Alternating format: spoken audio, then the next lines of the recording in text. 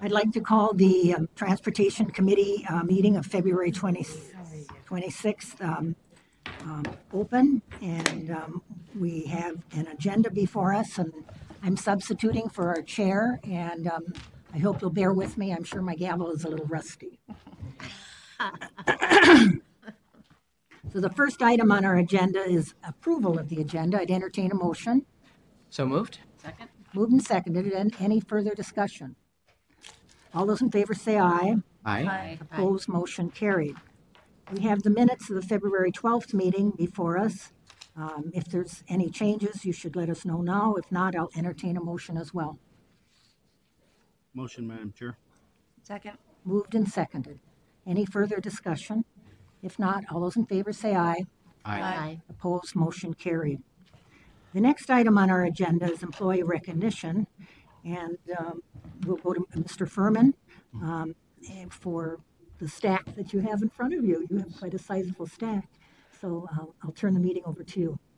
Thank you, Madam Chair. Well, we always believe it's very important to recognize accomplishment. We have two sets of Metro Transit employees who we would like to recognize before the committee today.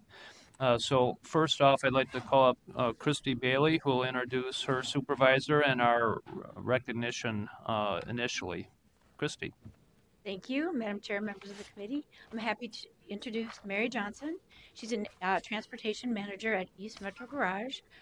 Mary started her career here in 2002 and was promoted to a rail and bus supervisor from being a bus supervisor and a rail, from a bus operator and rail operator. And then she recently became an assistant transportation manager at East Metro.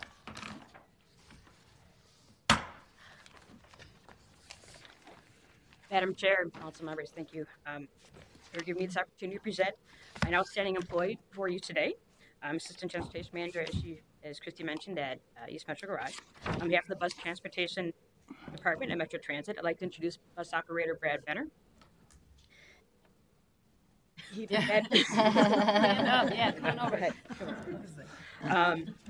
Mr. Benner has been a bus operator with Metro Transit for the past 24 years. The reason that he's been recognized today is for the commendable actions he performed on Friday, January 26th, at 2018. At approximately 7:50 a.m., Mr. Benner was operating his bus on Route 63 in the area of Wiper Avenue and East 3rd Street in St. Paul. He noticed a person that appeared to be flagging him down from another Metro Transit bus that was pulled over and stopped at a bus stop. He immediately pulled over and went over to investigate. He discovered that the person was a passenger on the other bus and that the operator of the bus was having a medical emergency. Mr. Benner found the operator passed out on the floor. He quickly attended to her and called TCC for the bus to request medical assistance. He stayed with the operator until other help arrived. This operator is to be commended for his quick thinking and swift reaction to the situation.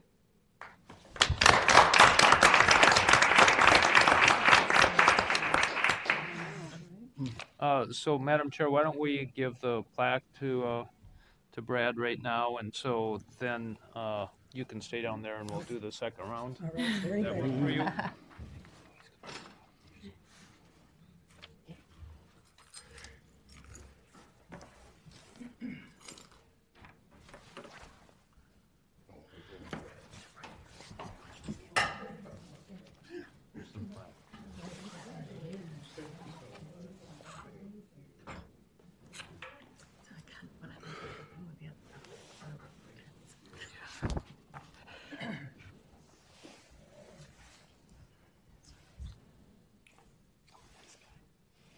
So, Madam Chair, we do have a second group of Metro Transit employees we would like to recognize, and so I'd like to invite David Hansen and Chang Vang up to introduce their employees for their recognition today.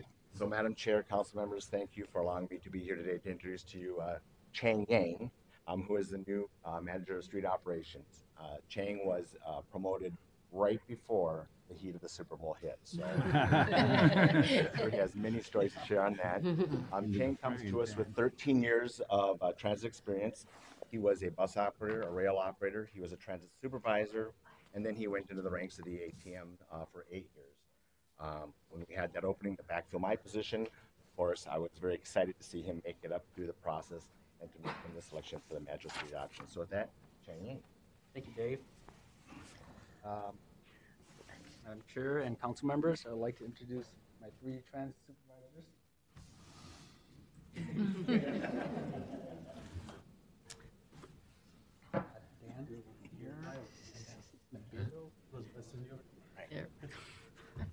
Again, thank you, Madam Chair and council members.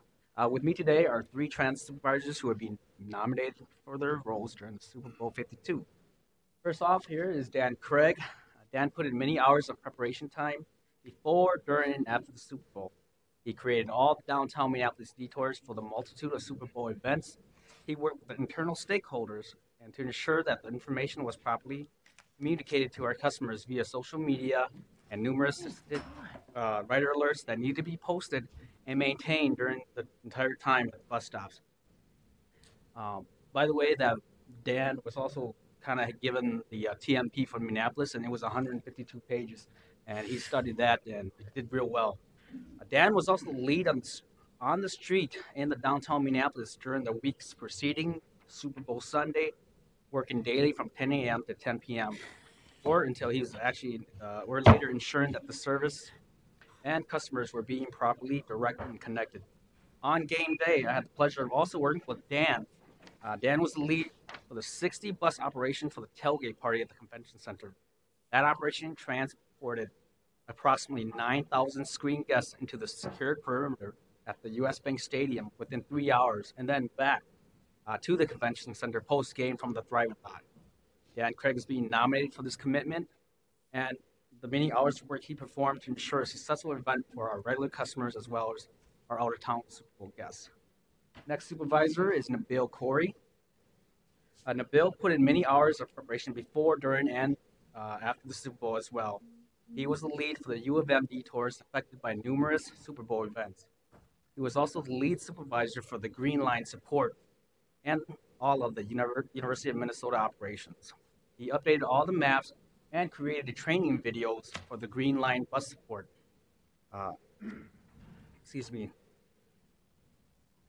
And he was in charge of the airport shuttle routings and post-game support routing from US Bank Stadium back to the Mall of America, making them available for all our operators on YouTube. During pregame, protesters had shut down the Green Line LRT to US Bank Stadium. Nabil seamlessly transferred the Super Bowl attendants into the Green Line bus support and got them to the game on time, and with them not noticing anything, really no big differences at all. Again, he's being nominated for this his commitment and the hours he's put in to make sure that we had a successful event for the regular customers as well as our out-of-town Super Bowl guests. Last but not least is Bruce Otiso. Bruce put in many hours of preparation before, during, and after the Super Bowl as well. Bruce was our lead supervisor for the Blue Line bus support, as well as the new design and coordinating operations for the temporary transit station that was utilized during the Super Bowl week and will be again during the Mall of America total reconstruction later on this year. Bruce worked to ensure that the Blue Line bus support operations, being in different locations inside the delivery of the area of the mall, could be conducted efficiently and safely. He relocated bus stops for the operations along the Hiawatha corridor that needed to be relocated outside of the secured perimeters, ensuring their availability and that they were properly communicated for our customers. Bruce Otiso is again being nominated for this, for the many hours he's put in and to ensure that it's a successful event for our regular customers as well as our out-of-town Super Bowl guests. Again, at this time, I would like to formally thank all three of you guys for your work. It wouldn't have been a success without all of you. So thank you.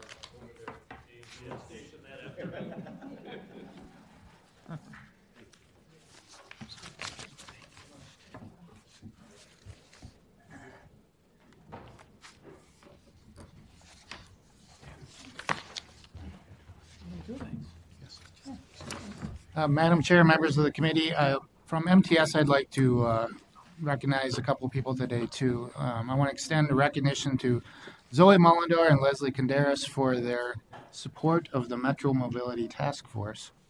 On Wednesday, we changed the agenda tonight, but so that the full council could hear a report on the task force, and we'll be doing that Wednesday.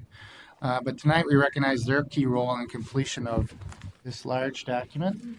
I recommend not printing it out, reviewing it electronically. This task force was legislatively established with a very strict deadline of having the report completed by February 15th. Zoe and Leslie helped organize the effort. They managed all the communication with the task force members, secured the membership from each of the required partners, coordinated logistics of the meetings, supported Chair Barber and Chair Bingham from Washington County, who is now a state senator. She changed roles during the task force. When we started the task force, most of the task force members had minimal knowledge of how the service worked, its requirements, its challenges. So really coordinating this task force was quite a role that they took on, and their effort really produced a successful report. They played roles in compiling all of this work that went into this and the recommendations, and well, happy to say that the report received unanimous support, thanks in part to their effort. We want to personally thank them from MTS because their work in logistics and coordination allowed us to be able to spend time digging in the details and doing investigations on ideas that task force members came up with, and so we want to extend that support. We hope that this product will be supported by the legislature. We testify this Wednesday about the results of the task force. We feel that if it's implemented, it will expand and improve Metro mobility for our customers who rely on it.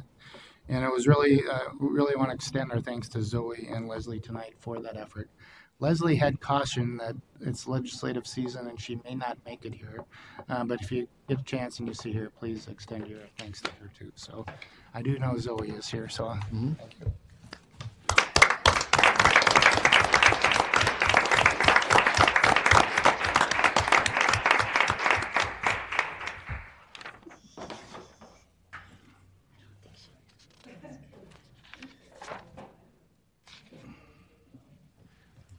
Zoe, you're blushing.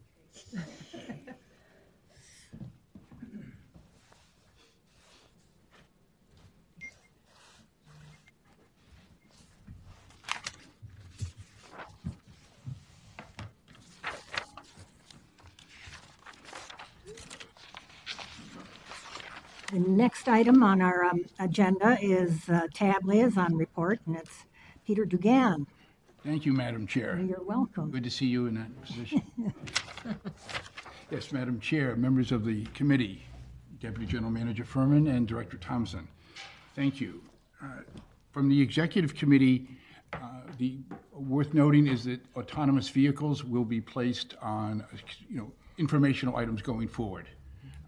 More to come on that. And then from the actual TAB meeting, MnDOT reported that the Carters of Commerce got got many comments on its plan.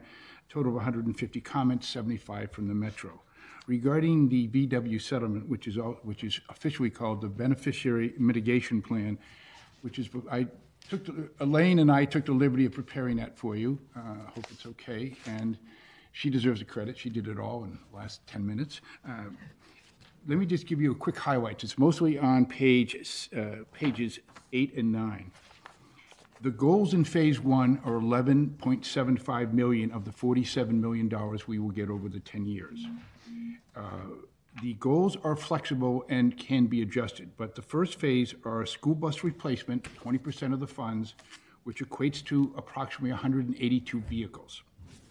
Second, heavy-duty on-the-road vehicles, such as transit buses, class 4 to 8, that's medium to heavy-duty trucks. That will take 35% of the budget, and 137 vehicles. Heavy-duty off-the-road, which encompasses mostly diesel, but can, almost all diesel, port handling machinery, locomotives, tugs will get 15% and 13 vehicles. Heavy-duty electric vehicle programs, and again, this will be transit and the like, but also includes airport ground support, 15%, 26 vehicles, and electric vehicle charging stations are 15% of the funds and 63. Now, I want to make a correction on what I said to you, honorable members, the last time, and I think Councilmember Dorfman gave me the eye. I don't think that's right. But anyway, so thank you. Yeah, you were right on top of it. The main charging station would be for 150 kilowatts, which gives an 8.7 miles per minute charge, and that costs about 100 to 150,000. And then if one were to get up into the higher ones, which is 350 kilowatts, they go up to 150 and up.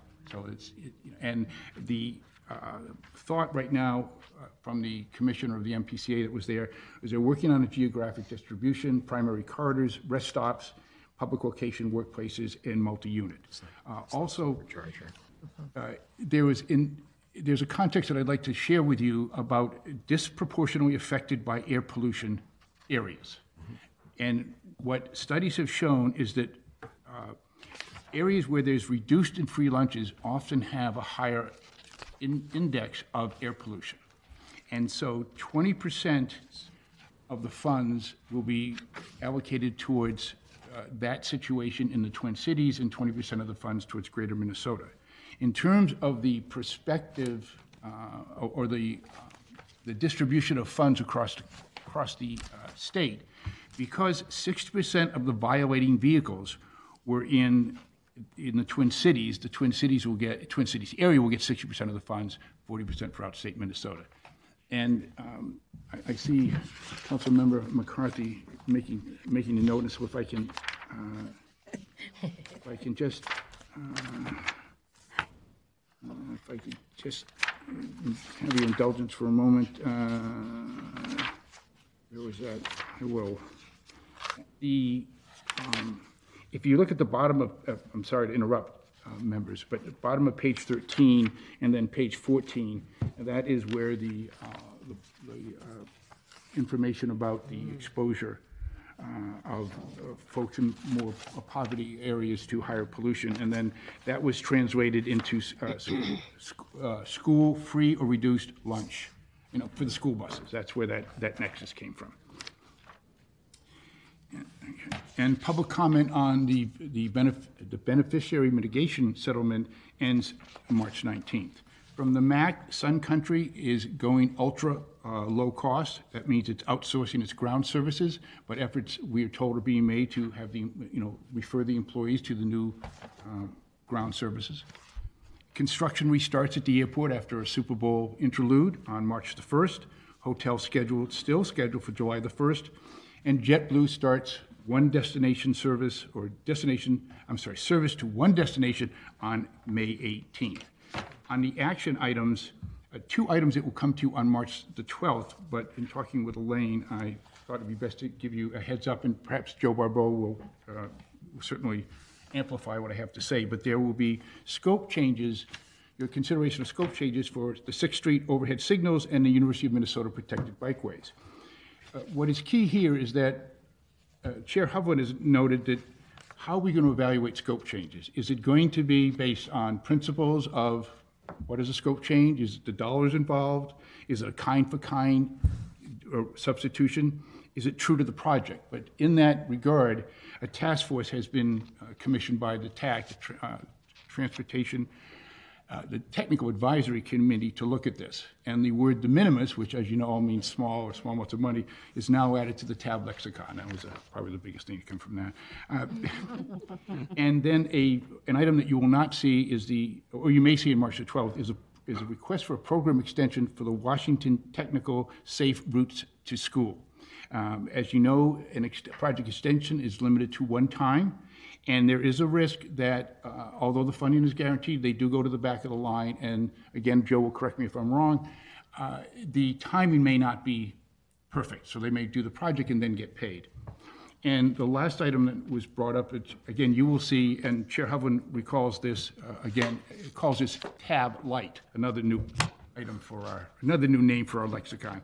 The tab only refers it to the Met Council, and that is the Air Lake 2035 Long-Term Comprehensive Plan, and that will be coming up to you. I have any questions? And when I'm also, Jenna also took, I asked Jenna to take the liberty of distributing to you what constitutes the streamlined process and a tip amendment. It's a little cheesy. I keep near and dear to my heart. So, thank you, members. Welcome. Thank you, Madam Chair. Any questions? On a personal note, I have to let you know that I really appreciate your reports. Thank you, Madam. It's very evident that you're engaged and that your reports are clear and concise, and I appreciate your participation in this committee. Thank you. Most appreciated. The next item on our agenda are division reports, and the first is from our Transportation Services Director. Nick. Madam Chair, members, a couple brief updates. Progress continues on the TPP. Prior to our next Transportation Committee, we'll really have begun the process of getting recommendations through the TAC subcommittees and TAC for releasing the draft TPP to the public. So this starts on March 8th with the TAC Planning Subcommittee, and ends in June when we bring it to the Transportation Committee, and then full council for approval to release the draft for public comment. So it's beginning on schedule that we've talked about previously. The other thing that has started is the legislative session. We have multiple hearings this week. If you notice the schedules, we have hearings on our budget. Metro Mobility Task Force, which I mentioned, is presented, OLA audit, and I'm sure there's some other ones that have been added today yet too. So they are a lot of hearings beginning this week. Quarters of Commerce, we have received the official list of projects that are to be scored for the metro area. We received that last Friday from MnDOT, and we're just beginning to go through that. It looks like 76 projects will be evaluated, and we'll have to make a decision whether to support those projects. That's about as far as I could get now. It's a long list. Some of the projects are ones we don't even understand necessarily what they are. So because they could be submitted by anybody, and the general public did submit projects, some of them are not necessarily clear what they are. So more to come on that. But we're beginning that by receiving the list of projects from MnDOT last week. That starts a 60-day clock for the MPOs here and around the state to offer letters of support for projects or not. They are hoping to announce the final projects before the end of April, though. Lastly, in December, Council took action on the MVES or the policy with suburban transit providers for distribution of funding. With that policy, we had to develop procedures and finalize. The process was moving to a block grant system where we'd establish a distribution percentage for each of the 4 suburban providers, and then that would not change. What would change is, depending on how much money was available, we distribute based on the same percentage. We had been working through some final budget numbers with one of the providers, and that has now been completed. Last Friday, we sent out to the directors and each of the 4 suburban providers the final allocation percentages. So they have that, and they're probably still reviewing it. But now the final step, which is procedural, is just to get an agreement, a very brief agreement about those percentages. But policy is now in place. Those suburban transit providers now know how much they'll receive for 2018 and what going forward what their percentages will be. So that kind of wraps that process up, we hope. So that is good progress. And with that, Madam Chair, that concludes my report. Be happy to answer any questions. Thank you. Any questions? If not, then we'll move to the Metro Transit General Manager report. Thank you, Madam Chair and members.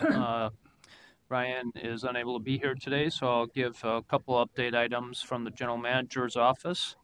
First off is it's time this year for the Commuter Choice Awards coming up. And so we invite council members to send in nominations for the upcoming Commuter Choice Awards coming up here in April. Those nominations are due to us by March 7th.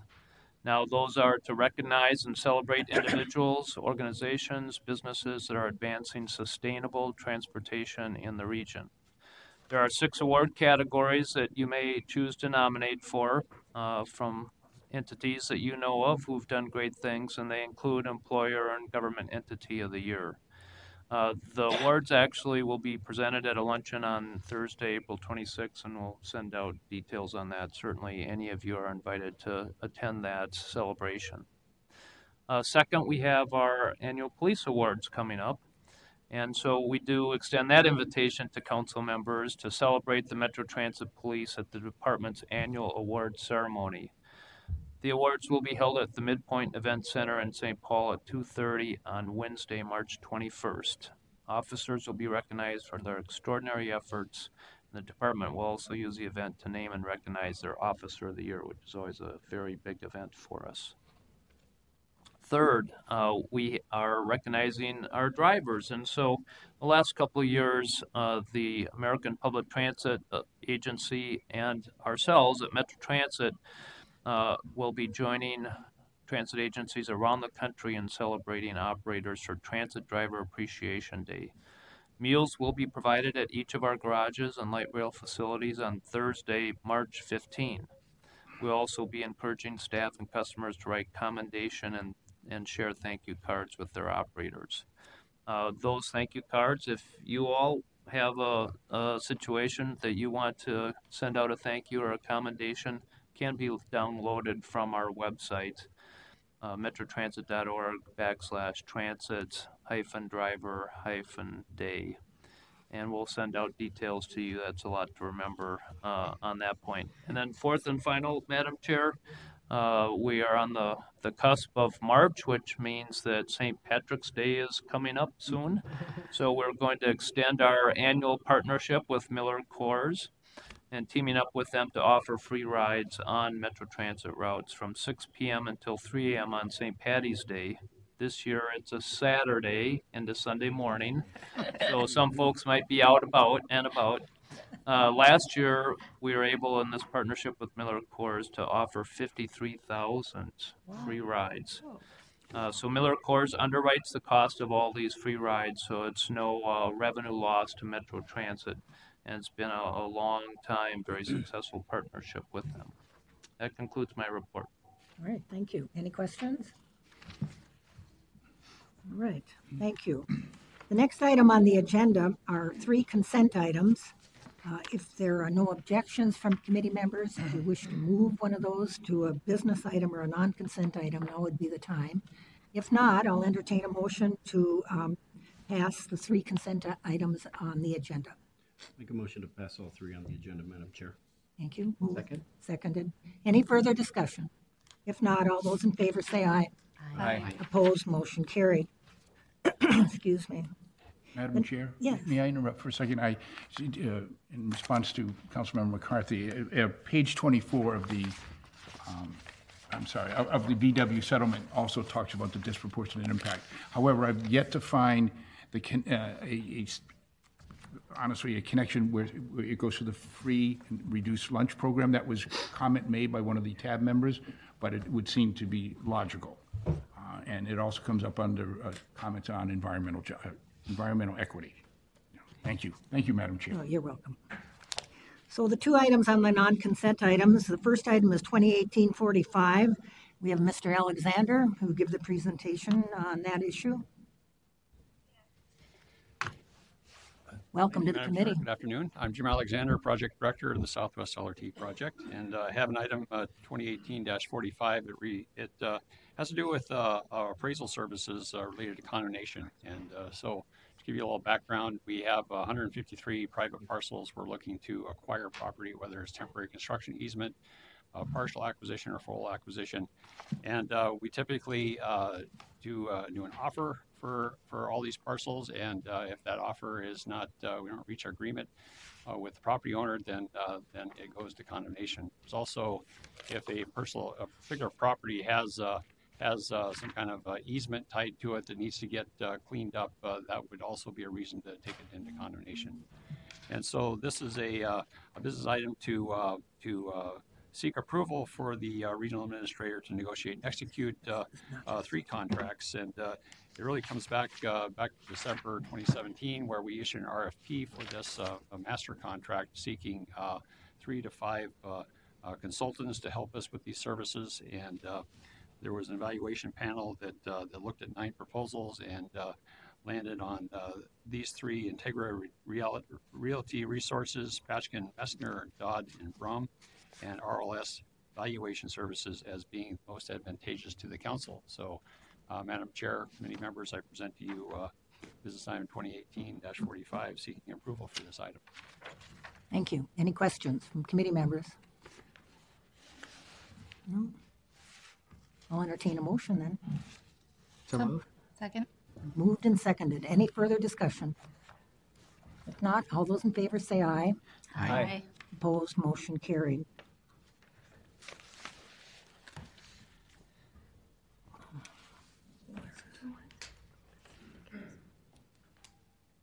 And what are you saying? It shouldn't be consent? Oh. I wonder what a staff is suggesting, that maybe it could go consent to council, this item that we just passed. I don't know how you folks feel about that. You think it's okay? All right, I can go to consent.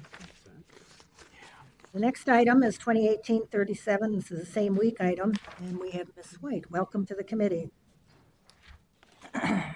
Thank you, Chair and members. My name is Katie White. I'm a senior planner at MTS. The action in front of you today is a UPWP amendment for the 2018 UPWP.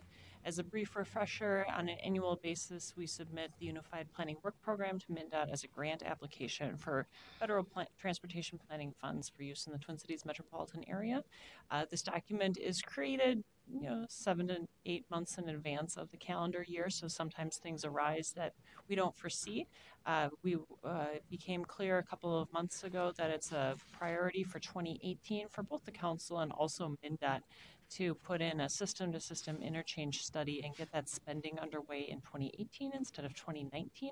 And so we're requesting a UPWP amendment to get that contract let as soon as possible. This is especially important for our MnDOT partners who have certain requirements attached to the funds that they plan on spending for this project. This is a streamlined UPWP amendment from the TAC and TAB process, which means it skipped TAC planning and TAC. There was an action taken by TAC exec, and it went to TAB actually just last week, where it was voted for approval. We are requesting same week action today so that MnDOT can let the contract as soon as possible so that they can start their spending as soon as possible. I'm happy to take any questions, Chair. Questions from committee members? I have one. The system-to-system interchange study. Which systems? Put it in layperson's level here. I'll defer to our director, Nick Thompson. Madam Chair, this is, I guess, our internal code for two freeways done together, those type of interchanges. So major freeway-to-freeway interchanges, we believe there's about 50 to 52 of them that would qualify. Example would be 35W and 494 is a common one that comes up as a system-to-system that we would study. These will almost in every case be two state highways coming together, or interstate and state highway. I don't believe there's any county road in state highway intersections, so MnDOT level roads. That was helpful. Thank you. I'll entertain a motion on this item then. So Moved. second. A second. Any further discussion? If not, all those in favor say aye. Aye. Opposed, motion carried. And that is the same week item. Next item, we are in our information portion of our agenda, and it's the TAP update. And Mary, I don't know if I can pronounce your name correctly. I will try. Capistran, is that close? Pretty close. Capstrant. Thank you. Thank you. Welcome to the committee. Madam Chair, council members, I'm really happy to be here today. It's been just over a quarter of the 4 months that the TAP program has been running, and it's very exciting to share with you some of the stories we've heard as well as some of the staff. So here we go. So this slide here is a representation of what growth has looked like on the TAP program. On the unique rides, as you can see, those are unique riders, so individual people that are riding, and you can see the very steep curve on that.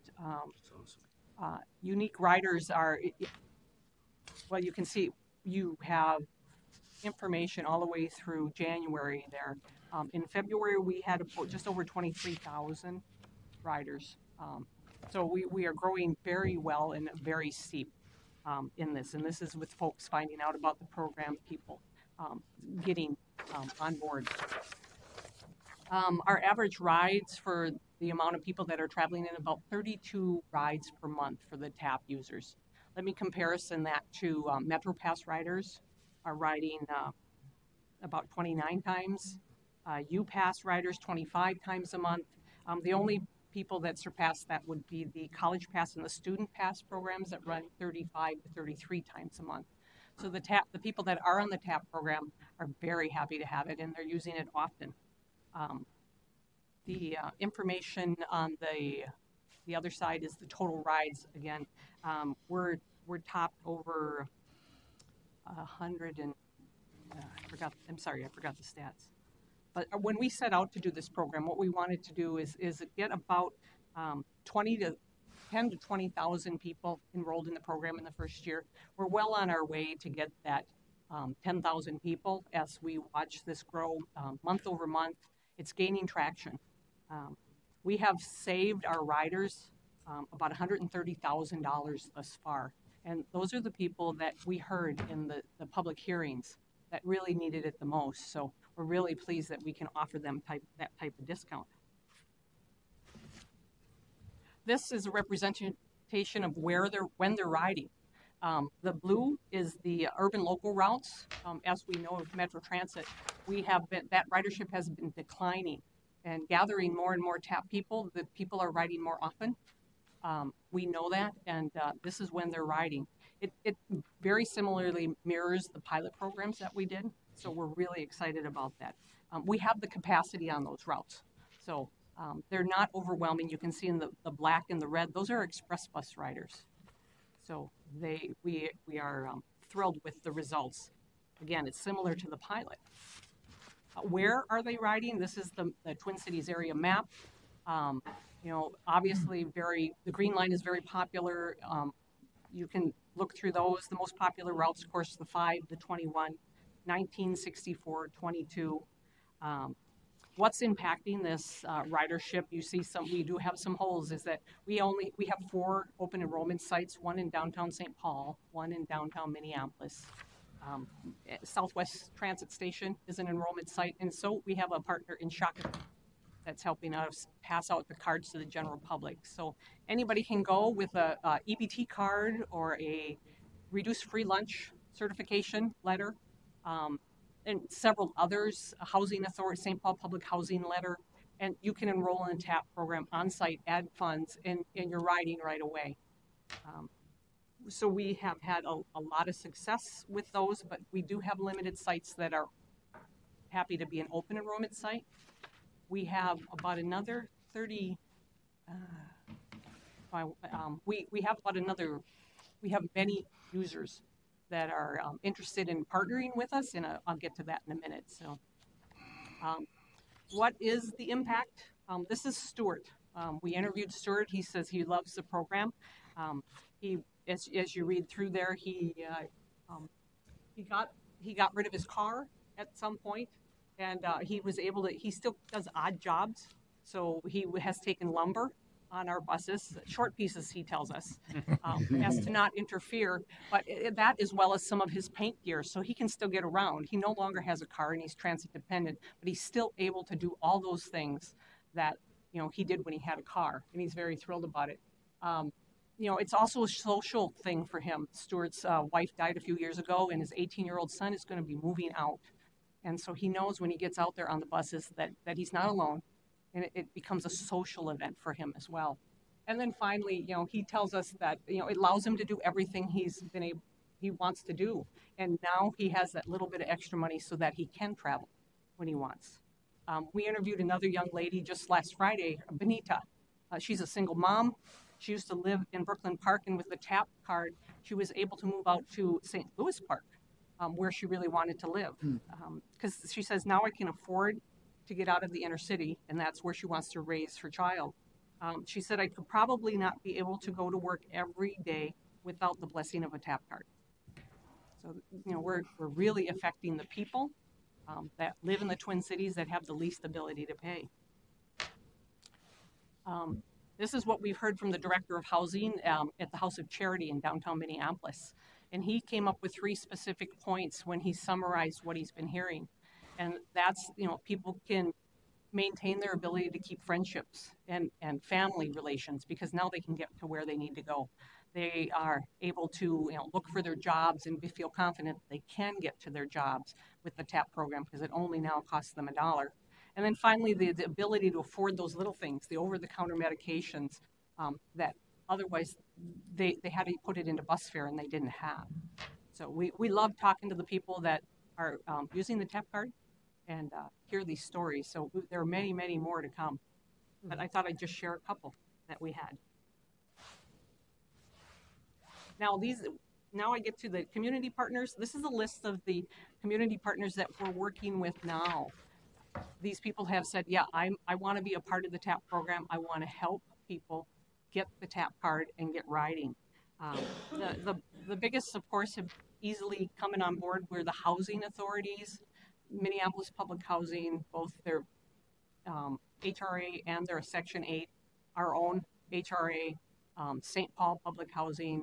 So we also are Common Bond Communities, which is a very large organization in the Twin Cities. They're passing the cards out for us. So we have a lot of those. We have Simpson Housing. We just this last week brought on the community card, which is the card that gets you into the shelter. Those organizations signed up with us, but they're going to send the people to us so that we can enroll them. We also have some partners like the Energy Assistance Program here in the state of Minnesota. If you get are approved for energy assistance, that certification will give you access to the TAP program, because it does meet our income qualifications of 185% of the poverty or 50% of the AMI. We've come across some unlikely partners. I met with Ramsey County Corrections about a week and a half ago.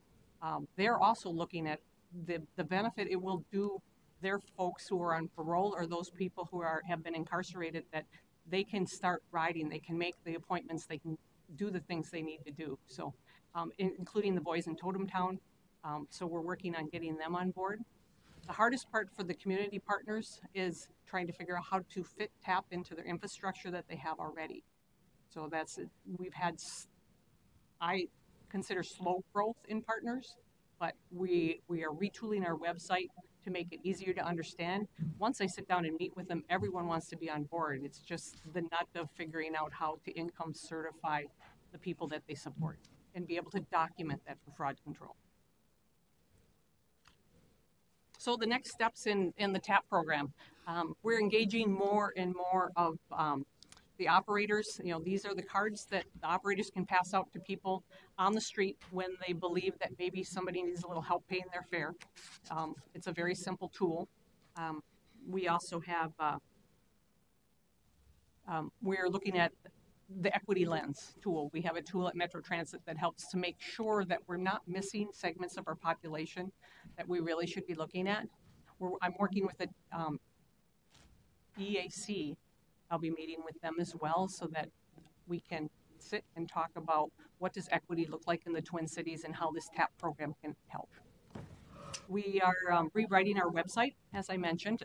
We get more and more information all the time saying, well, this was confusing, this makes sense, or can you give me a poster, or can you do this? So in this short period of time, we've been refining the program, working with the marketing department to produce the materials that our partners are asking for so that we can enroll more and more folks. We are doing some targeted outreaches to the agencies. We already have partnerships. We haven't done that yet, but we are about to reach out. We really wanted to make sure the program message was succinct and ready to go. Formal partnerships with agencies for feedback. We're working on that. Fraud controls, we're still ratcheting that down to make sure that we can really show folks that we were careful. Only people who qualify are getting the card, and we will continue to do that.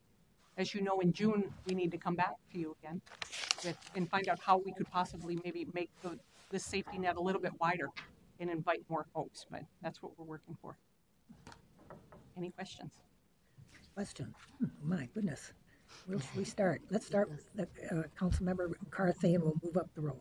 Oh, I just have a simple question. I noticed you have Mille Lacs Band of Ojibwe there. Do we have services that go all the way up there, or is it just for their members internally here in the cities? Could you read where? Mille Lacs Band of Ojibwe is one of the partners. And I was just wondering if we have any services that go all the way up to that area, or is that just for their members who live in the metro area? We allow them to distribute the cards to those folks that can use it. So I don't believe we have services that far up north, but a lot of the people are in the Twin Cities. We've made a concerted effort to reach out to the American Indian community so that they are involved. We do a lot of sales with them as well from the revenue side. So. Councilmember Reynoso, trying to move up the line here. Are you going this way? Yeah. I saw your hand after. Go ahead. Thank you, Madam Chair. Mary, thank you for doing this. I think you're doing a fantastic job. As you know, I'm a huge supporter of the TAP program, and as the chair of the EAC, welcome you back and to have some more conversation and ideas. I do have a couple questions as far as I noticed a couple high schools in here. How does that work? Because I know we have agreements with school districts, but individual high schools, what exactly would that be for? Well, Madam Chair, Council Member, the individual high schools came to me and said, all my students qualify. And they all get reduced free lunch at my school. How can I help them get there? How can, I believe North St. Paul, and we don't have a partnership. They are not on the Student Pass program. So this is a way to get their students to and from. We know how successful the Student Pass program has been, but this gave the principal of that school the option to make sure these kids can get to and from school. If their parents can't drive them, for those that have service, they're using it and they're very happy about it. Councilmember Reynoso. Thank you, Madam Chair. I get that. I understand that, but I don't believe that was the intention of it, to use it for schools, because quite frankly, school districts are the ones that pay for it when we partner with them. They pay a discounted rate for their students to be able to take the system, but I don't think the intention was for schools to circumvent our regular school system that we have. So I'm a little concerned about that. So okay, I will take that back as a note. Councilmember Dorfman. Madam Chair, thank you. So I just want to thank you, Mary. So for people who don't know, for people who are homeless and using the shelters, they get a community card because they often don't have the kind of identification that would have let them register for this program. And so the fact that you're accepting that community card is really, really great. And so even though all of the shelter agencies in Minneapolis are now participating, we're not all on this list yet because we all work together. And so once we heard that, we're all putting up the posters about the TAP program and handing things out. So, and then there's no question, we were talking about how could it even be better? And so something to think about, well, when people go and register, if there was a little bit of incentive with a little bit of money, $5 or less, even $2, $2 probably is enough as an incentive to go get a TAP card, then we think even more of the folks we're serving would take advantage of it. Thank you. Councilmember Latovsky. Thank you so much, Madam Chair. You had mentioned, Mary, that more people are taking more rides. The TAP members are using the buses more and during off-peak, which is when we have capacity, which is great. I'm wondering if you can quantify that at all. How we know. Well, we run the Madam Chair, we run the analysis on how we track all these products because we know how many rides they're taking, how often in their unique ridership. So we've been tracking this on a monthly basis to see. It's very similar to our pilot. We know how many times a Metro Pass person uses theirs on an average month, and that's the trends that are going. And they've been really stable over the last 8 years.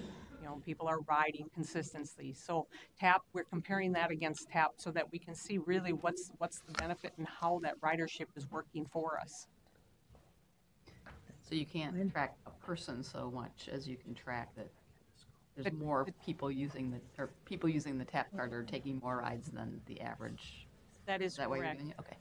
The TAP product is an actual product. So whenever the analysis picks up that a TAP card was used and it paid $1, we're able to track those rides in aggregate. We don't track them specifically, but we can do that with most of our products, and that's how we can compare them. Oh, okay. So soon when we hear the ridership update, maybe at some point we'll see a peak. Thanks. Okay. Any other questions, comments?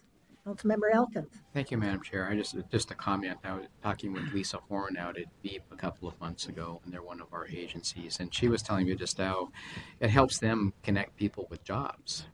They've got a lot of clients that work at fast food restaurants in Bloomington and Richfield, and this has made it a lot easier for some of those people just to keep and hold jobs, to have transportation to be able to get to those places. Madam Chair, Council Member, I'm glad you brought that up. BEEP has been a good partner with us, but a lot of the partners have come to us and says, I wish you could come out and help us.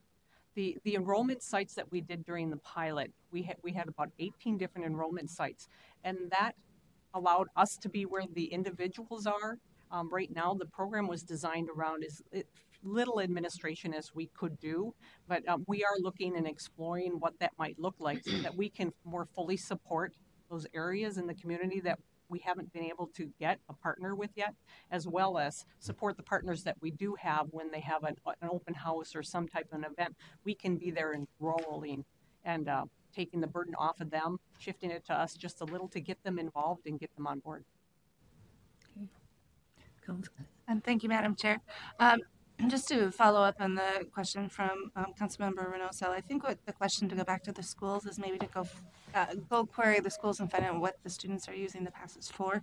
Because if they're using it to go to jobs or to go to other activities, that's exactly what we want them to be using it for. And so I think maybe that's the kind of question to go find out and maybe bring back with your next report. We can do that research, yes. Thank you. Okay, any other questions or comments from committee members? I see Mr. Petrie would like to address us. Madam Chair, committee members, one thing I'd like to add is a little more information on the card. The card that they're actually using is a go-to card. So one of the things with the go-to card, we're able, when they take it, we know what fare set they're riding, we know where and what fare set. So that is telling us that way we can track it, if it's an express ride or the local, whatever the case would be. So to answer your question, that's how we know 60% of it is the local service. You had another question? Madam Chair. Councilmember McCarthy. Madam Chair, I'm just curious, do you have an approximate amount that you think this will cost by the end of the year and like within the next 2 years? Madam Chair, Council Member, our original estimates were between $2 and $3 million a year. We are currently running under that. We were hoping for a fully mature product and a couple years down the road, it could reach about $4 million a year. But that's right now we are running below estimates if we were to forecast it forward. Good questions. Committee satisfied so far and no further questions? No, well, thank you for the presentation. Thank you. The next item is the annual Park and Ride survey results. And we have Ms. Lintoff and Choi. Welcome to the committee.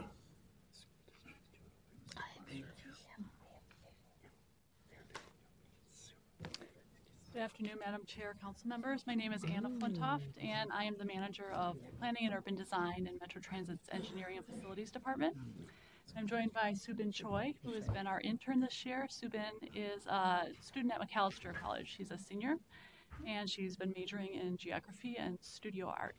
And so has been bringing us a lot of good GIS skills and graphic design skills. So we are here to report on the annual Park and Ride System Survey. This is an annual effort that we partner with other suburban transit providers and MnDOT, Wisconsin Department of Transportation, and counties to count vehicle and bicycle usage at 106 park and rides and 42 park and pool facilities. So park and pools are places where only carpooling takes place. Park and ride facilities are locations that have transit service. And we want to thank our partners for their efforts in helping us conduct this survey every year. Today we're going to focus just on the 106 park and ride facilities. So within this system, there are over 34,000 parking spaces. These facilities primarily serve express bus service going to downtown Minneapolis and downtown St. Paul, University of Minnesota. There are also park and rides on North Star and 2 Blue Line stations. And as you can see from this map and the table here, Metro Transit is the largest provider of park and rides with 73 facilities. And then other providers have service as well. MVTA has 15 facilities, Southwest has 7, Maple Grove has 5, Plymouth has 4, and the North Star Link service serves 2 park and rides.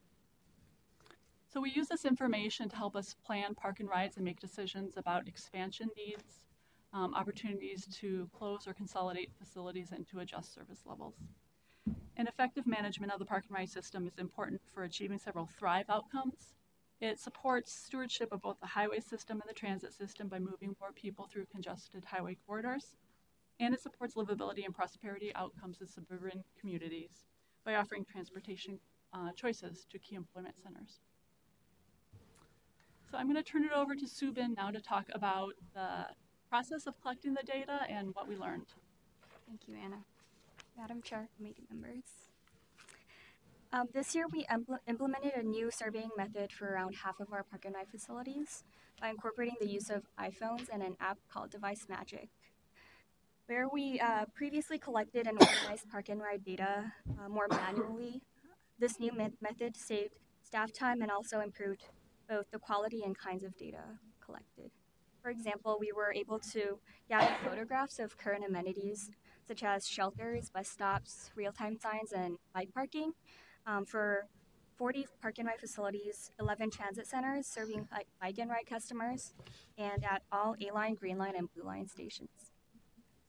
This method wasn't implemented for facilities surveyed by our suburban transit provider partners, but we hope that we can expand this method through all of our facilities in the future. So now we'll move on to some of the findings from this year's survey. This graph shows the annual park and ride usage from 2004 to 2017. The bars show the system capacity for each year, where the blue indicates the utilized spaces and red indicates the available spaces. And the gray line shows a percent utilization of spaces each year.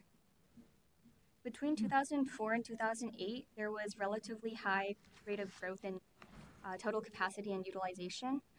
And between 2008 and 2017, percent utilization lowered and maintains a relatively flat curve, with usage hovering between 18,000 and 19,000 users.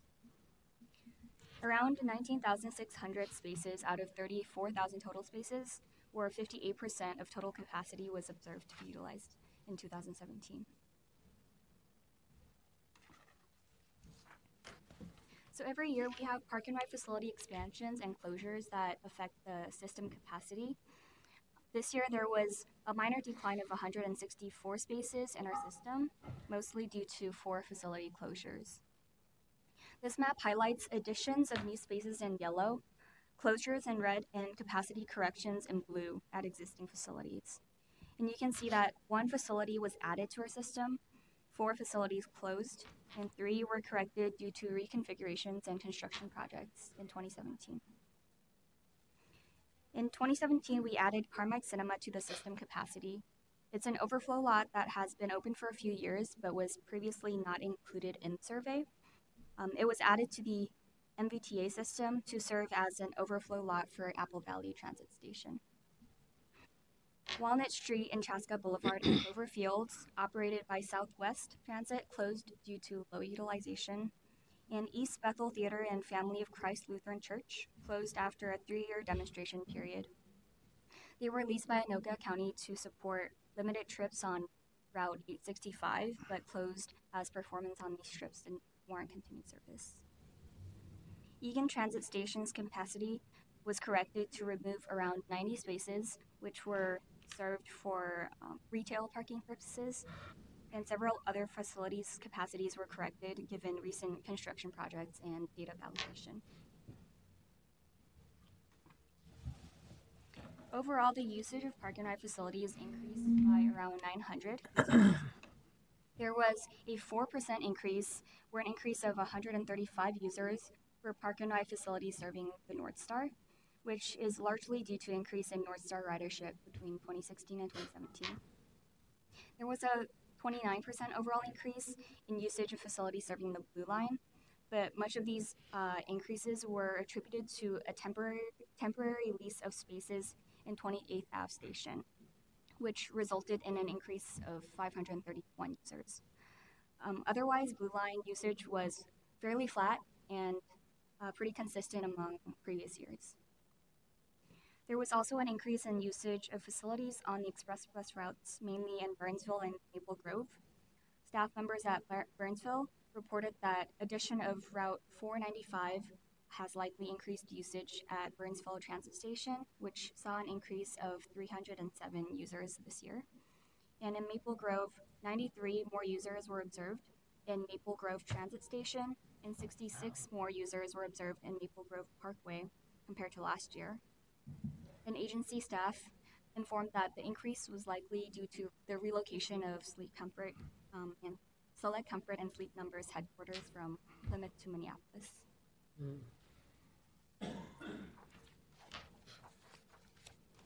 Overall, we observed about 58% of our total capacity to have been utilized in 2017, but there are certainly facilities with usage rates that are closer to capacity and those with lower usage rates. This map highlights facilities that were constrained and facilities with low usage rates. The ones in blue have over 50% of spaces available, and the facilities shown in red have constrained spaces where over 90% of parking spaces were utilized. In 2017, there were 14 facilities that were close to capacity at the time of the survey, and 6 of them have capacity of over 100 spaces. Overall, we can observe that there are more available facilities than there are constrained. This map visualizes the distribution of individual park and rides, but if we group the usage and capacity facilities by transit corridors that they serve, we can take a look at this map. Here we can see that each transit corridor is a wedge surrounding the 7th County metro area. Each wedge shows the transit corridor that funnels people in towards the metro region, and the usage and capacity have been grouped for each corridor on a pie chart, and the size of each pie chart is proportional to the total capacity at each corridor. This map shows that all of the corridors on major highways have available parking spaces provided by our regional park and ride facilities. And in 2017, the two most constrained corridors were I-35 West South Lower with 79% utilization and I-94 East with 78% utilization. Now I will pass it back to Anna. We'll talk about next steps. Any questions from committee members so far? Councilmember McCarthy. I have a question, Madam Chair. The one in East Bethel and the Family of Christ Lutheran Church, I didn't quite understand. Did that close due to, was that the route that was a pilot program? And then you ended that route? Okay. So what do we do with that after we close these facilities? What do we specifically do with these locations? Madam Chair, Council Member, those locations were leased by Anoka County. So they were not permanent facilities, they were temporary leases. Okay. Any other questions? Councilmember Dorfman. Madam Chair, thank you. So do we have any sense of, if we look at our system capacity and overall percent use, how it compares to other comparable systems in the country? I don't know if we should feel, boy, we're trending right, this is great, or we could be doing a whole lot better. Yeah, Madam Chair, Council Member, I don't know the answer to that. That's a really good question that would be useful. I think that our park and ride trends kind of mimic bus ridership overall. Yeah. So that is part of the trend that we're seeing, but we do have a large park and ride system. Mm-hmm.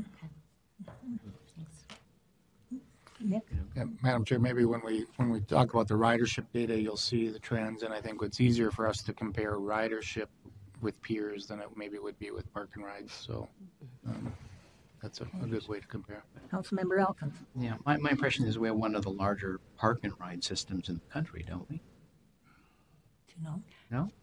I don't know. Yeah, Madam Chair, Council Members, I don't know the answer to that, but I think that is true, but that is something that would be useful information to have. Yeah. Thank you, Madam Chair. Is there an optimal number that we're trying to target for capacity? Like, to know that you've built enough and not too much and that type of thing? Madam Chair, Council Members, I don't know that there is an optimal capacity. I think we have built for future demand, and demand has not grown as quickly as we had previously anticipated. So we do have capacity for future growth. So that is an opportunity that we have in our system. Okay, thanks. Councilmember McCarthy. Madam Chair, in regards to the I-35W location, is that the one on 95th Avenue? The one that you said is 79% utilization?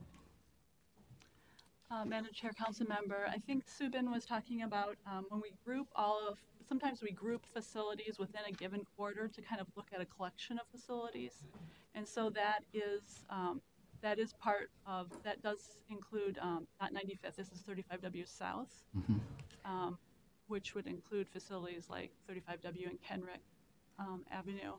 Okay. So those facilities, it also includes Burnsville Transit Station, which you saw did have an increase in use this year. So that's part of what is driving that higher use in that area.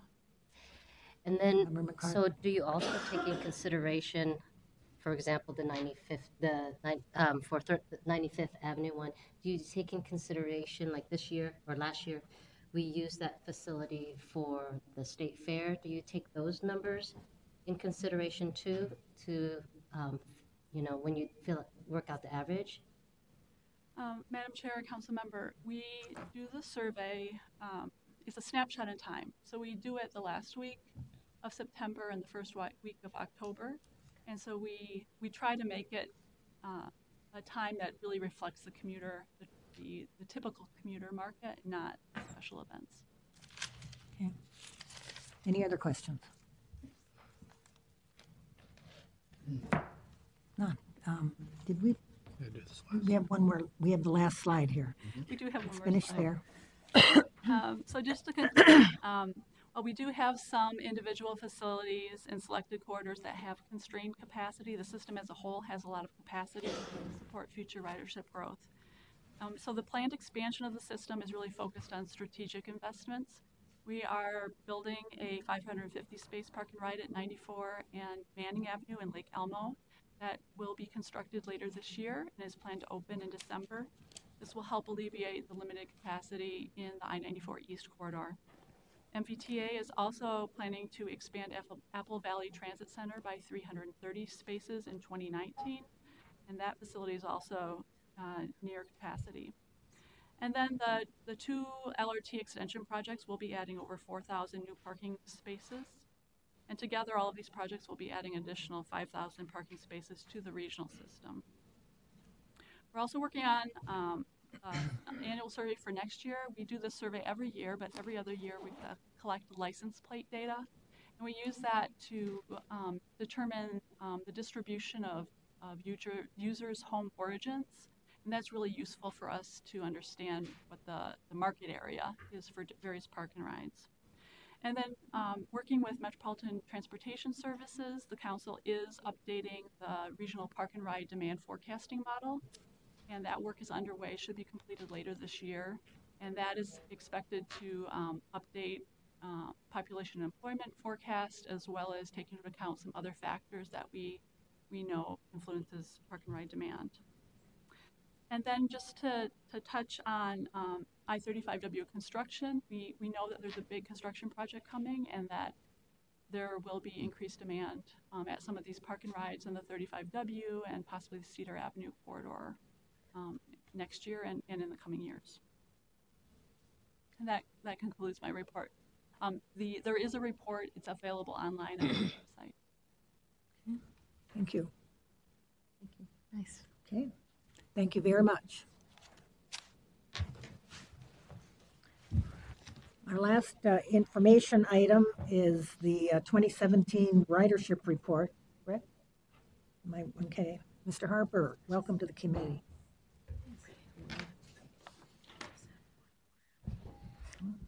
Good afternoon, Madam Chair, committee members. I'm John Harper, the Manager of Contracted Services, here today to present to you the 2017 year-end ridership. This report that I give to you quarterly has been adjusted a little bit for this presentation to include the Met Council service for the year-to-date or the 2017 annual.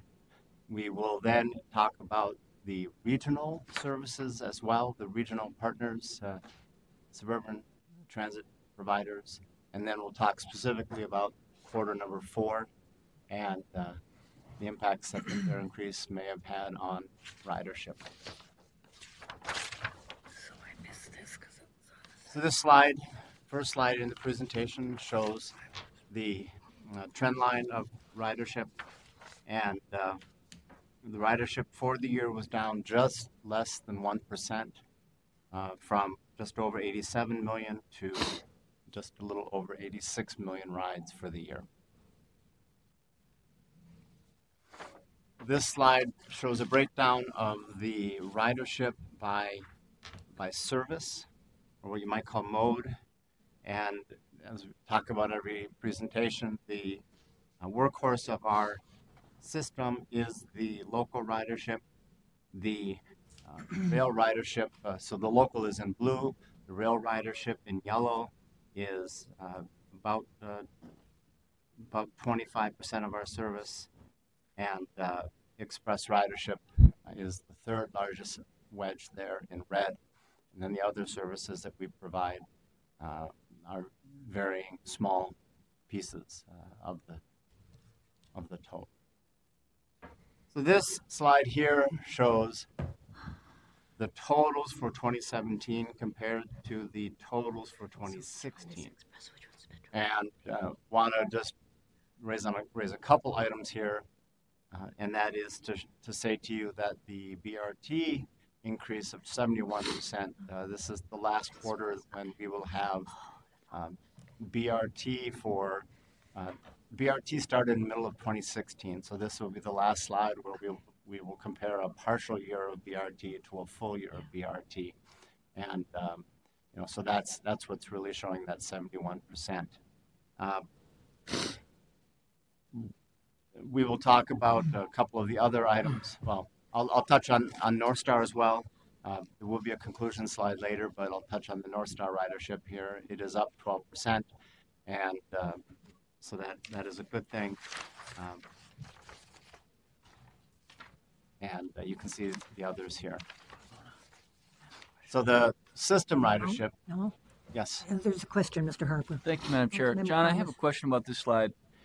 Do you have a sense, if we just looked at, say, July through the end of the year, if we tried to compare apples to apples, 2016 to 2017, how steep is that increase year over year?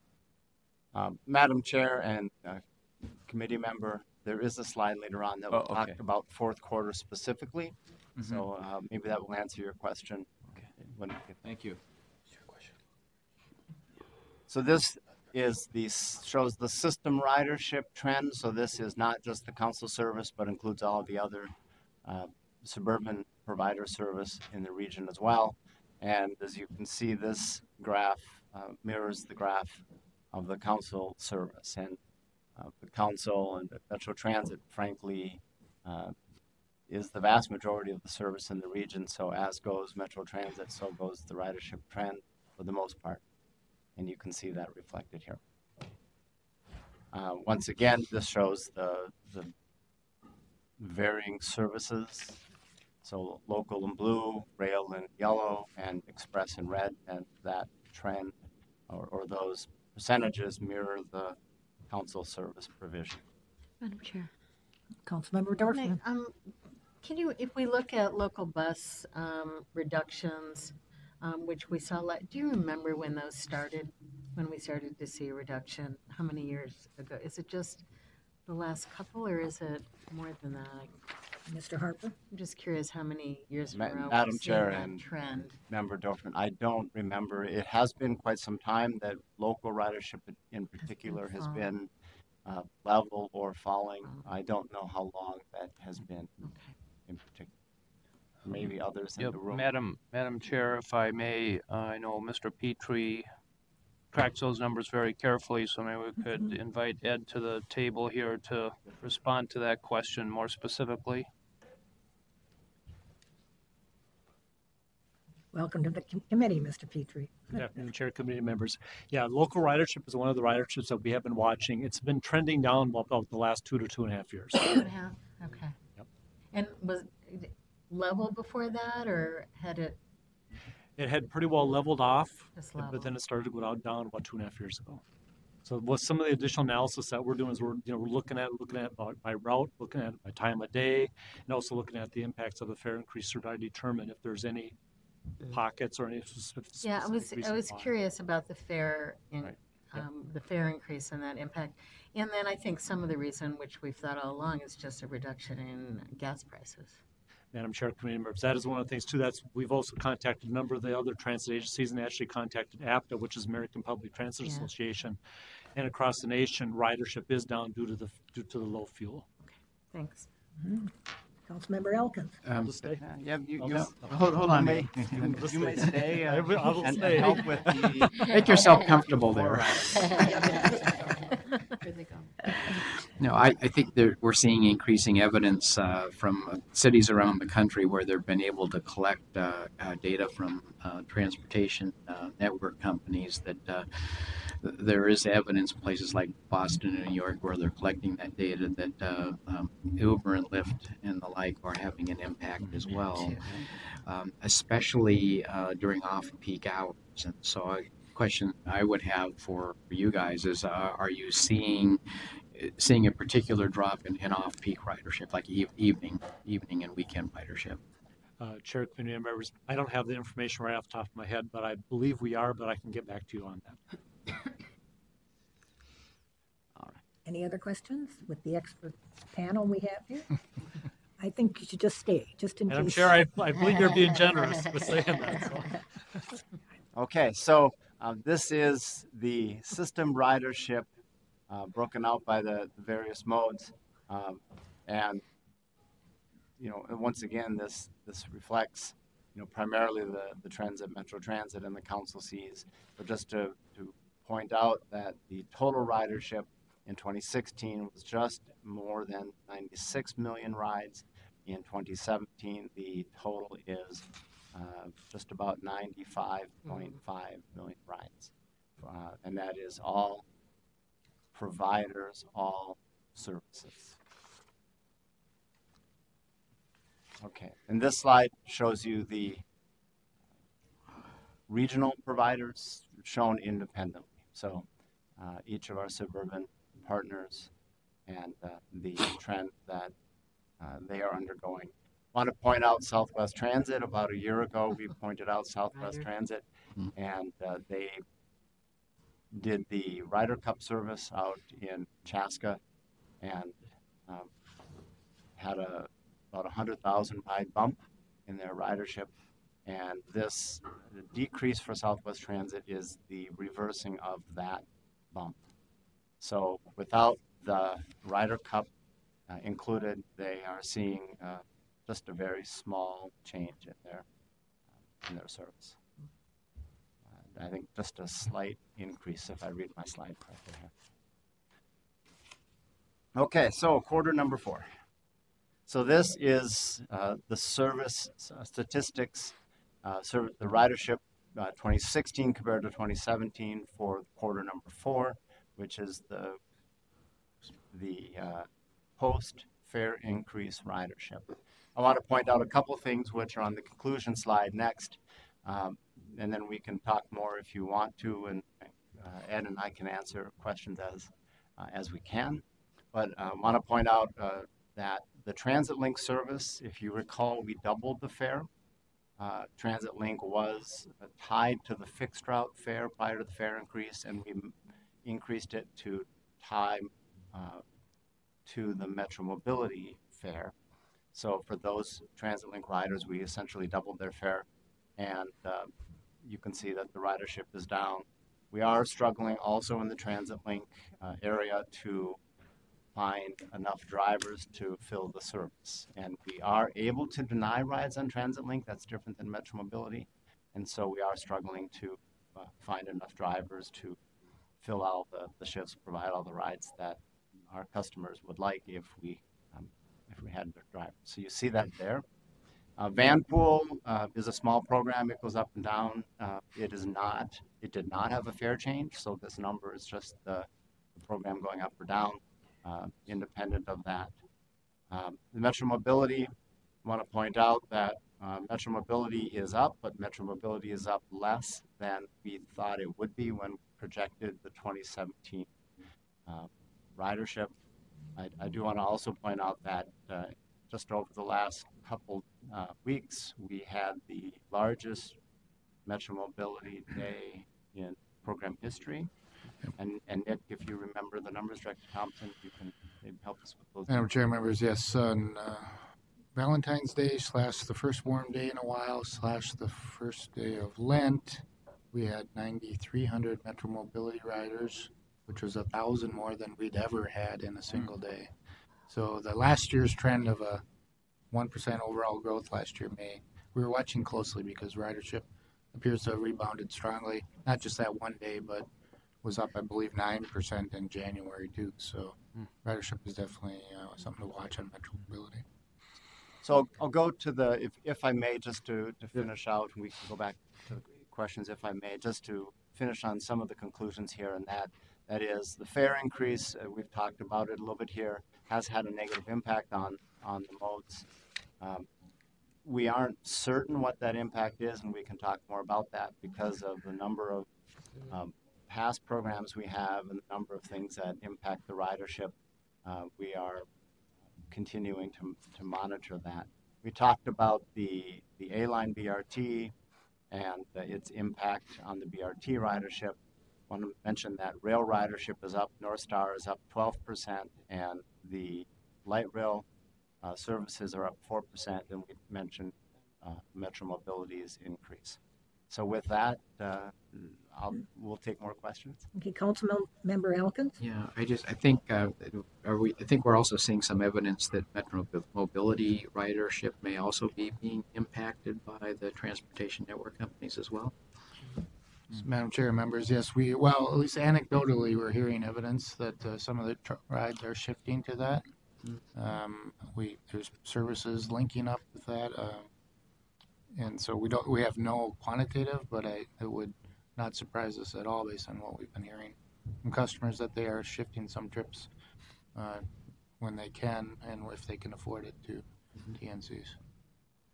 Councilmember Commerce, did you get your question answered originally? I did, Madam Chair. Thank you. I did not preview the info items as I did business items, so thank you, John. Councilmember Dorfman. Can you remind me, Nick here too,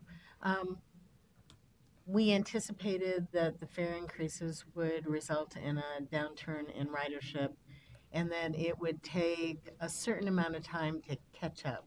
What was that catch up? Madam Chair, committee members, when we originally had forecasted for the fare increase, we anticipated that we would have between about 4.5% and 5% ridership loss, and it would take about 24 months to recover that ridership loss. Okay, thanks. Okay. You have a question? Madam Chair. Councilmember McCarthy. In regards to the express buses, I know last year we closed some of the services, a few routes. We ended a few routes. I think it was middle of the year. I'm not quite sure. I don't quite remember when. But was that the closure of those? Was that a substantial number that would affect the reduction of this ridership? Madam Chair, committee members, I don't have the answer to that, but I can find that out. I imagine it was nominal because express services were, the number of riders was being reduced to begin with. That's why we closed some of those routes. Okay, Madam Chair and committee members, I believe you're talking about we had done in 27, or we did in 2017 some harvest and non-reinvesting of some service. And when we were doing those types of routes, those are routes that had very low productivity, very low ridership. We were cutting those out to save some of the dollars for our budget deficit. They would have had minimal ridership. Minimal? Okay. Okay. Any other questions from committee members? If not, thank you very much. Thank you. And I was mistaken, members. I went on to my second page of the agenda, and we do have one more information item. Yep. It's the 2018 Transportation Committee Work Plan, and we've got Mr. Furman and Mr. Thompson. Walk us through that. How would you like to proceed? You can stay here, or is it, what would you feel comfortable doing? This is pretty quick. So. Yeah, Madam Chair, this is a point where we bring it as a draft and give you some highlights from Metro Transit and MTS of what planning this year, and take your input if there's any other work items you would like us to add or focus on that are not on here. We would then add them and bring them up as a final at the next meeting. So we can each walk through and highlight a few points that are on here if you'd like. I know from MTS, if you look at the MTS page, there's a couple things I would highlight is that in addition to the routine work that we do, we'll be adding the METMO Task Force follow-up item that's new this year. This is the year we finished the TPP. So last year there was a lot of work items around the TPP. And so this year, items around finishing up and having that adopted is a key. We begin our travel behavior inventory. Connected and autonomous vehicles, we haven't talked about that yet much today, so I thought I'd talk about that. We're gathering information to hold a policymaker workshop this year, which we would invite all of the council members and some of the TAB members to kind of level where we're at with autonomous vehicles outside of our TPP processes. And bring in some experts on that. So that's what we'll be working on. And then we're doing a lot of work around what should the MPO do around autonomous vehicles. Autonomous vehicles is everything, technology and everything, and really trying to focus it down on what are the things we should be working on as an MPO. And so that'll be part of that workshop on autonomous vehicles. We start 2 studies this year, the system-to-system interchange, which we just went through tonight. Congestion management, we're hiring some consultants to complete that, which is a federal requirement. Transit ways, we're kind of to be determined, but this year, Rush Line and Riverview, in addition to Gold Line, all have activity. MTS is starting to reduce our role in that, and Metro Transit obviously is taking over more roles in that. So those are a few keys. Lastly, I guess on the very last page, this is the year we solicit for regional solicitation, so stakeholders can put in projects. So that's every other year, and that is application for that will begin in May through June, and then throughout the rest of the year we're evaluating and scoring and leading to a conclusion of selecting projects through that in the following January. So that's just a few highlights. Before turning over to Mark, I'd take any comments on anything MTS about what you see missing or any questions you have on the work plan. Councilmember Elkin. Yeah, thank you, Madam. I only see one fare policy update, and that's in May. I know Nick was looking at hiring a consultant by about Well, by now, probably. He escaped on us. Yeah. I don't know if Mark, if you have any current, I forget the current schedule for that, but if it was hiring a consultant. Yes, I do not know the current status of that. But that's something we can reflect in the final draft.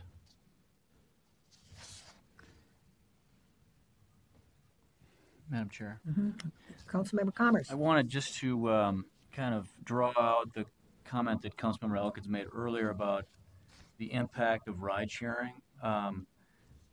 This is a topic that really extends between MTS and Metro Transit.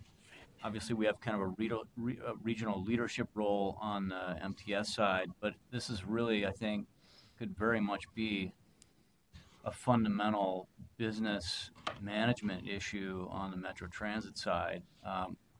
The article describing the Boston experience and some limited study work there really, I think, conveyed that this could be a very substantial influence in what our transit operation looks like in 10 years. So I'd love to be able to spend some time on that issue, thinking about what is the business strategy part of that that issue, in addition to as a regional planning priority. I'd like to make that suggestion. And Madam Chair, Councilmember Cummers, I think we all know that MnDOT was sponsoring that demo, still sponsoring out their test site in Monticello, but also for Super Bowl. And then I was at the Hennepin County Board meeting last Thursday for some Southwest actions, and they also approved a demonstration in April on the Midtown Greenway corridor for an autonomous vehicle. So it'd be interesting to invite MnDOT and the county back to give us some kind of debrief on what they have been finding with those tests. Madam Chair, I agree, and I wonder, I don't mean to intentionally merge things, but the ride sharing and the autonomous vehicle piece are kind of converging in a way that, yes, you know, I think typically viewed as two separate things, but for our operations work, they're like the same, right? Yeah, and I think that some of these things that we're starting to see now that other regional agencies are getting their hands on the ride-sharing data. It's foreshadowing things that will only be accelerated when we have autonomous electric vehicles. Any other comments? Madam Chair, I was kind of hoping under these sections where it said Southwest LRT update, that for the coming year it could say positive update. So I'm optimistic. You take good notes on that. I'll defer to Mark, I'm sure. Yeah, he's well, Madam Chair, on the Metro Transit calendar here, we've got a number of active projects, starting certainly Councilmember Dorfman with Southwest, as well as Botno. I chose not to put them on time specific because the timing of each of those activities is somewhat more fluid than maybe others of them that are in an earlier planning stage that we control more. So we will bring those at the appropriate time, and based on meetings earlier today, we'll be bringing a set of Southwest actions here in March for the committee's consideration. But you also will see C-line construction updates, D-line, you'll see first introduction of an E-line update later in the year. Gold line will begin to bring quarterly updates to the committee. Orange line, we hope to be doing construction there at Lake Street Station before 2018 is out. So a lot of those actions from a project perspective you'll see. But I will also say that there's light rail vehicle maintenance program. Our initial vehicles for the Blue Line now are at midlife. So we've talked to the committee before about some investments that we need to be making on those, and so we'll bring that program before you. Depending on what happens with the legislative outcome with the bonding bill, we hope to be able to secure not only the full funding for the D-line project, but also for the 6th bus garage and maintenance facility for Metro Transit. And so once we know that outcome with clarity, we'll be bringing that back to you likely in the summer.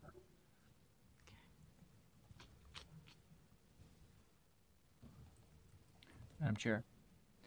Councilmember Commerce. Mark, thanks for the outline. I had a question about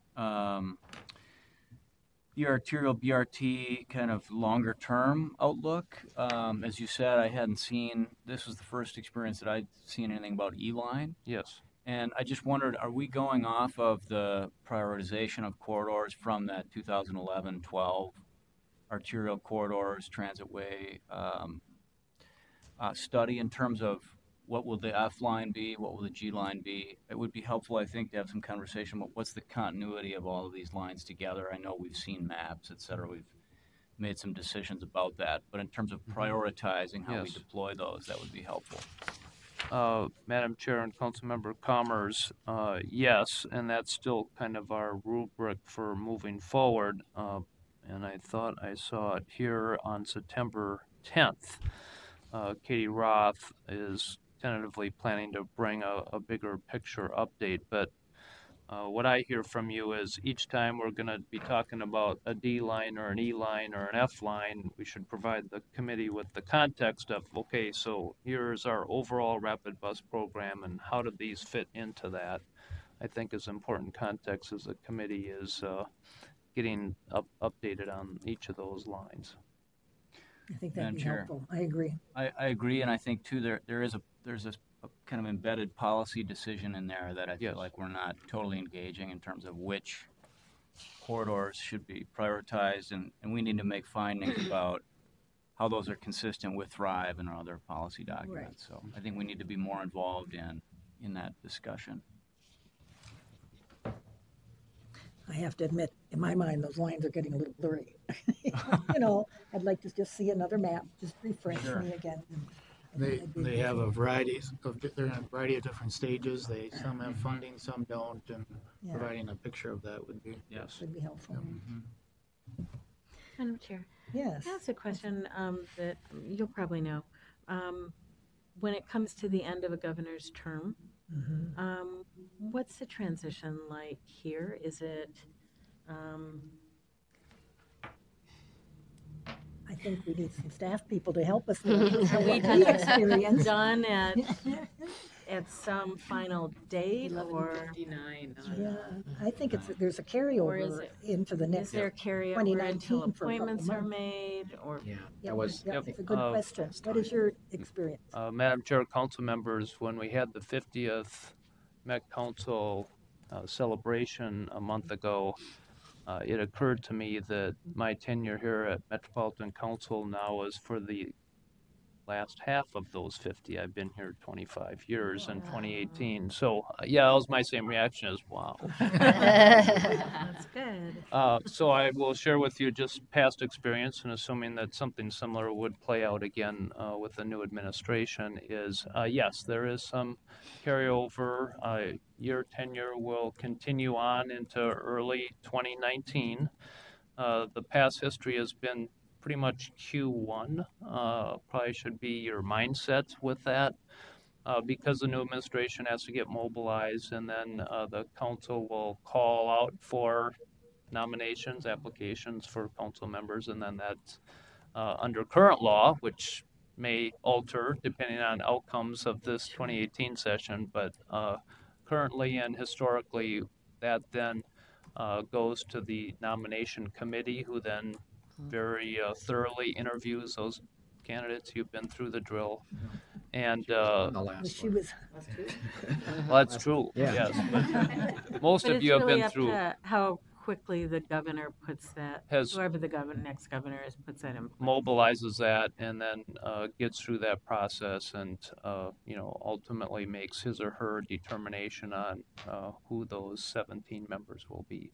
Typically, the chairperson is identified first and nominated, if you will, because it still requires Senate confirmation, and then the 16 districts council member positions will lag behind that a little bit further into the springtime. So do you remember, Mark, when Sue Haig was appointed by the governor, and then she very much participated in that Right. nominations process.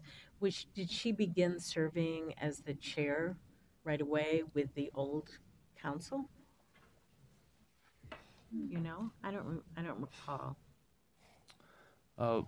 Madam Chair and Councilmember Dorfman, my recollection now, not quite 7 years ago, is that there was a little bit of awkward transition there. Chair Bell finished his tenure pretty much at the end of calendar 2010. And new Chair Haig came in. I don't know if it was in the first meeting of the new year in 2011, but there was a little bit of transition there. And I do recall 1 or 2 meetings where new Chair Haig was kind of going through I'll call it a routine council agenda, no big policy decisions, but procurement actions or whatever that the council had in the pipeline until the new council could be seated on both sides of Chair Haig. Yeah. Okay. Thanks. Any other questions? Well, no further business to come before the Transportation Committee. I'll call the committee adjourned.